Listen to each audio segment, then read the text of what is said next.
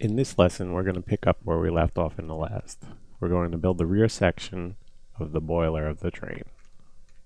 So in the left viewport, hit L for left. We're going to create a cylinder primitive.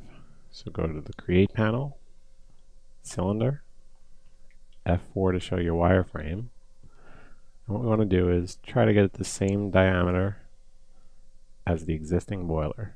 So we click, drag it out. When it looks about the same size, you can let go of the button, push a little bit. Now you have a cylinder. With the Rotate tool, I'm going to use the gizmo, rotate that cylinder 90 degrees. Make sure your angle snaps are on. Let's move that back a little bit. Adjust the height so that it matches the background image, which is about there. Height segments at 1, cap segments at 1, and sides at 18 are good values. So now we will right click that cylinder and convert it to Edit Poly.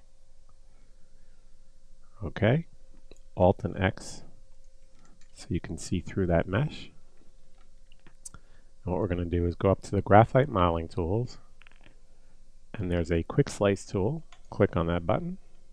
We're going to come down here, and if you click on the mesh, you have this line, and that's the actual slice. So we want to match the angle that we see in the image, which is roughly there, and then we click again. Now this tool is still active, so what you want to do is go out in the open area and right click to deactivate it. Now we want to go to the edge sub-object level, come back in, select an edge, Alt-R for a ring selection. You can delete that selection using the delete key on your keyboard. And what you're left with is this floating piece right here. That's the end cap. And that's an element now because it's detached from the mesh. So if you select that and you delete it, let's go to perspective. We now have that section and it's open at this end. So let's hit Alt and Q. And you see that there's still a cap on this side here. So we're going to go to Polygon, Sub-Object Level. Let's select that polygon and delete that as well. And now you have a hollow cylinder. So we can exit isolation mode. Let's rotate a little so we can see a little better. And now what we're going to do is go to the vertex sub-object, and we're going to select some vertices so we can change the shape of this mesh. So you see on the background image, there's this line. From here down, it squares off this piece a bit. So I'm going to go to left viewport, select those vertices right here and right here, and then I'm going to go back to perspective viewport. I'm going to use the R key for scale, and at this angle, I think it's a good angle, we can see the outside edge of the boiler. I'm going to start scaling the vertices just to give a different shape. So I like what I see there. It's kind of almost perpendicular to the ground plane. I'm going to get rid of these two sets. And now we have all these vertices here left. We're going to scale them out as well. That looks good. It's really just an eye thing. It's not exact science. And then we're in the back here. We're going to scale these out as well. That looks good. And let's deselect the two vertices here and the two over here. And let's just scale this center section so that they're out a little further like that. Okay. And let's hit Alt and X. Piece is not transparent anymore. And what we're going to do is go to the top of the Edit Poly. Let's add a Turbo Smooth.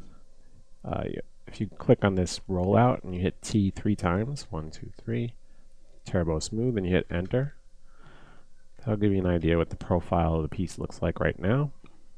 And that's pretty much what we want.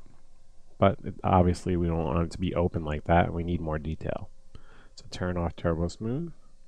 Let's go to border. Let's select this border, the open section of the rear of the model right there, and let's do the same at the front. And then up here in the graphite tools, we have a cap poly button. Let's click that, and that seals off the front and back of that model. Now if you turn on Turbo Smooth now, you'll see that it's a mess. And the reason is because there's no edges between the front and back, and there's also one large multi-sided polygon at each end. and those won't smooth properly. So what we need to do is go to Edge Sub-Object. Let's select one edge and Alt-R to ring select. And then let's use the Connect tool. Connect settings. And you see it's set at 1. Let's make that 2. And then right here, as I'm hovering, you can see up in this little readout the different functions we have. Pinch. That's where I am right now, and that's what we want to do. So if we change the pinch value and slide those edges out to somewhere around there, that's going to help retain the mesh's shape when we divide. So we're going to say OK with the check. And now we're going to go to Polygon Sub-Object level. Select 2 end caps. And we're going to inset those. So we're going to roll down, inset settings. And we're set at 1. We want the distance that it insets to be approximately the same as this distance between the back and that next edge. So let's just slide that. You can rotate and look at it. It's pretty close, I think a little less. And when you're happy, just hit the check mark for yes. It's okay. Now if you go back to the top, turn on Turbo Smooth, you'll see that that's crisp, looks pretty good. Let's raise the iterations of the Turbo Smooth over here to 2. And that has the general volume that we want out of that model.